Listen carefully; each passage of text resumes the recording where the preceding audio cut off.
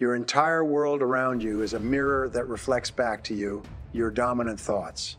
We say wherever you look, there you are. It's almost like you live in a 360-degree mirror, and wherever you look, you see yourself reflected back. Now, the 3 or 4 places where this is most common is, first of all, your relationships. Now remember, human beings are extraordinarily sensitive, so that if you have negative thoughts going on about anything, you affect the relationships close to instantaneously. They'll pick it up across the crowded room. If you're feeling happy, your relationships will reflect it immediately. If you're unhappy or angry for some reason, they'll reflect it immediately.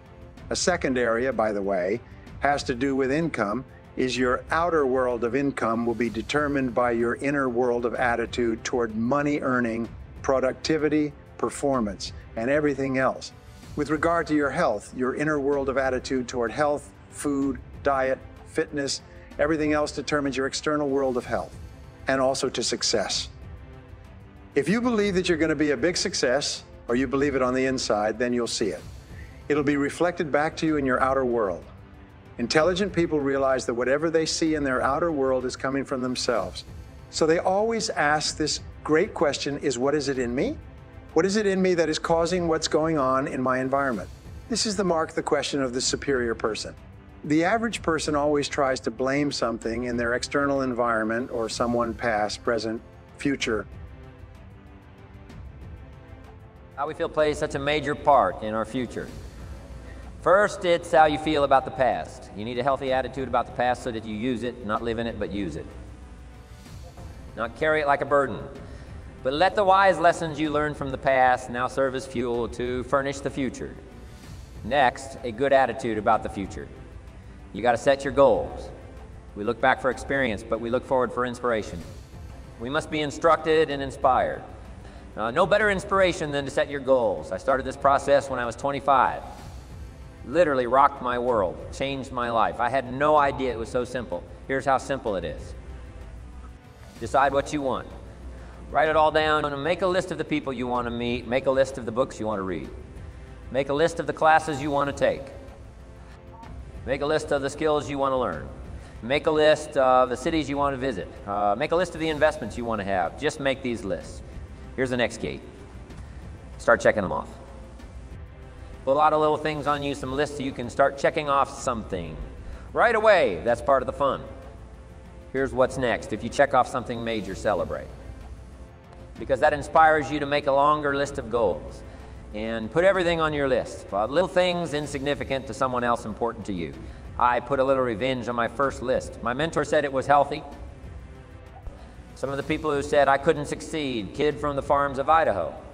They went on my list. Couldn't wait to get my new car, drive it up on their lawn, say, oh, pardon me, here's the money to have it fixed. Just a little satisfaction. My Japanese friend Taro Aikidas, and he put on his first list, a Caucasian gardener. Way back then, everybody had Japanese gardeners. Everybody Japanese gardener said, I'm Japanese. Come and have a Caucasian gardener. Okay, a little satisfactions, right? Set your goals, decide what you want. Write it down. Start checking them off. It's powerful stuff. Next, it's how you feel about everybody. If you want to be a leader, true leader, entrepreneur of the highest order, well-respected, unique in your field. Here's one, how you feel about everybody. And this is philosophical as well. You cannot succeed by yourself. So a unique sense of appreciation of everybody goes with the territory of leadership. It takes everybody for each of us to be successful. One person doesn't make an economy. One person doesn't make a symphony orchestra. It takes everybody for this gathering today. All of you had to be here to make this gathering, everybody. If one of you were missing, there wouldn't be this many people here. Everybody to make something work for the office, whatever, the enterprise. It takes everybody the gift of America. But is everybody who came over the last 200-300 years bringing with them their gifts? Our country has become such a depository of the gifts of the world like America has over the last 200-300 years. People coming bringing their gifts. Gift of language, gift of learning, gift of politics, gift of government, gift of medicine, gift of healing, gift of music, gift of the work ethic. All this came in steady streams from all over the world, making us unusual because of the gifts that were brought. And understand that and appreciate it. Now it gives you open access to the market that's available to make your fortune. Now what I love to do is go back where these gifts came from. Not long ago, I was in Rome. I had 1,000 people in my class. Someone suggested Jim Rohn loves the music of Andrea Bocelli, the blind opera singer from Italy. So when they introduced me, I walked to the podium and all 1,000. These Italians stood up and sang for me one of Andrea Bocelli's songs. In true Italian style, here's I described it to my grandchildren later. I said, here was the scene. A choir of 1,000 and an audience of 1. And then that was me. I thought, here's where some of these gifts came, the gift of poetry. So I'll learn to appreciate the gifts. Now the last attitude is how you feel about yourself. Nothing more powerful than self-esteem, which creates self-confidence. The greatest steps towards success come from self-confidence, and that comes from self-esteem. Doing what you know you should, so that at the end of the day you have high self-esteem.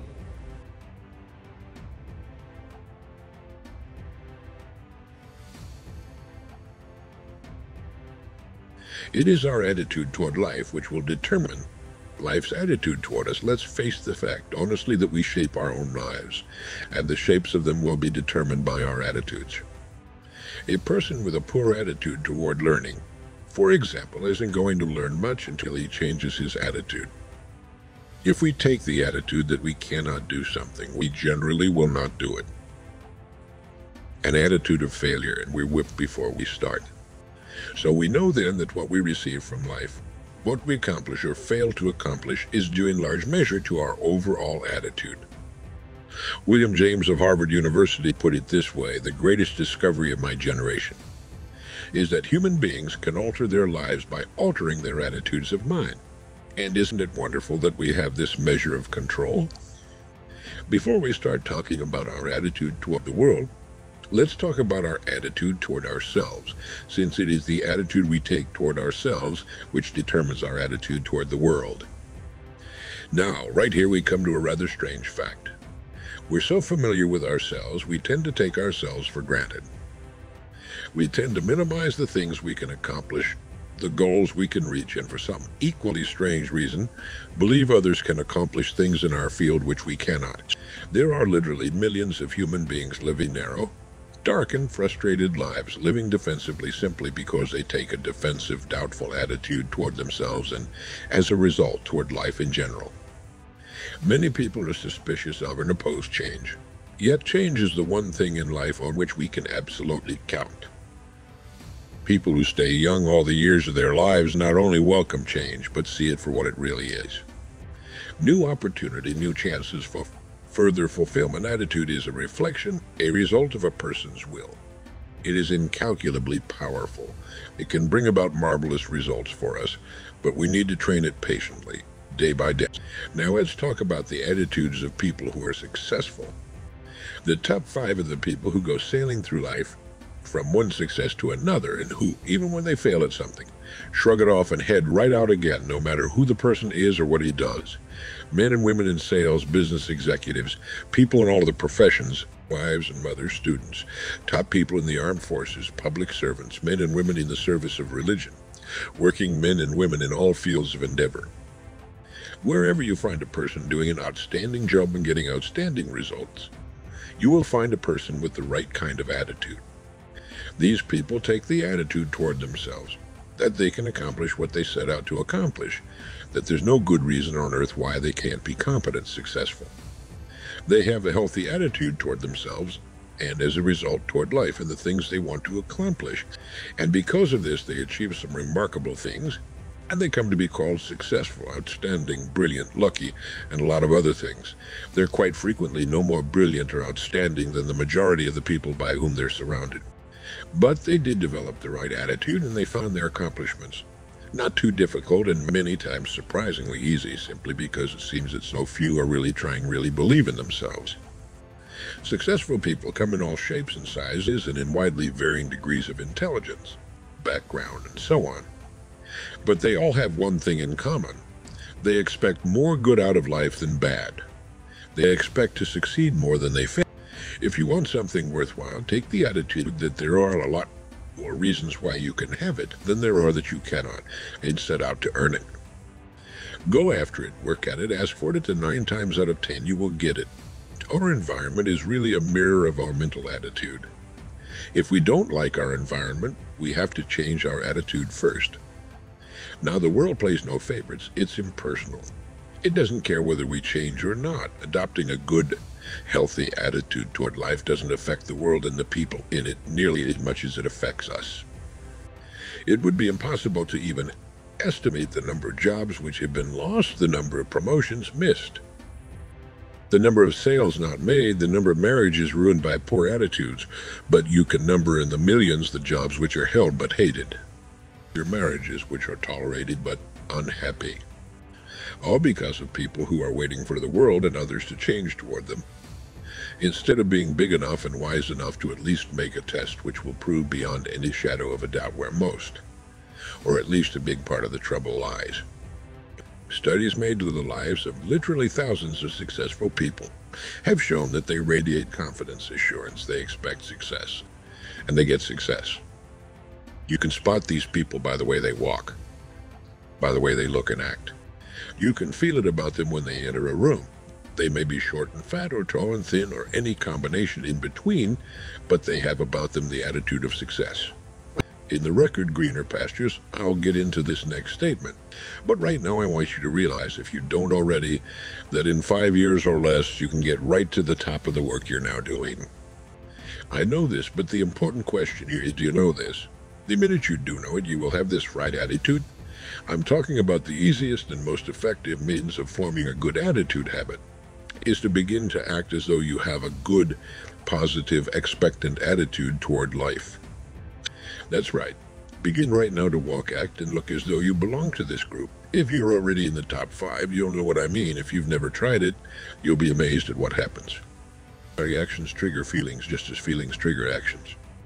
Now, let me tell you of a little test you can make which will prove, beyond any shadow of a doubt, that a good attitude can change a person's life as dramatically as walking from a darkened room into the bright, clear light of day. Not long ago, I read a line which went, "Life is dull only to dull people." This is true, but it also could have read, "Life is interesting only to interesting people," or "Life is successful only to successful people." And what I'm trying to say is that you must first become mentally, from an attitude standpoint, that you wish to achieve. A famous restaurateur was being interviewed by a reporter who asked, "When did you become successful?" And he replied, "I was successful when I was sleeping on park benches because I knew what I wanted to do and that I would do it." In short, his attitude had been one of success, of expecting success long before the material, the tangible rewards of success had been earned. We'll get into this particular phase of Lead the Field in record number 3, Worthy Destination. But for now, remember that a person must act, look, and because of these things feel successful before the success he seeks can come.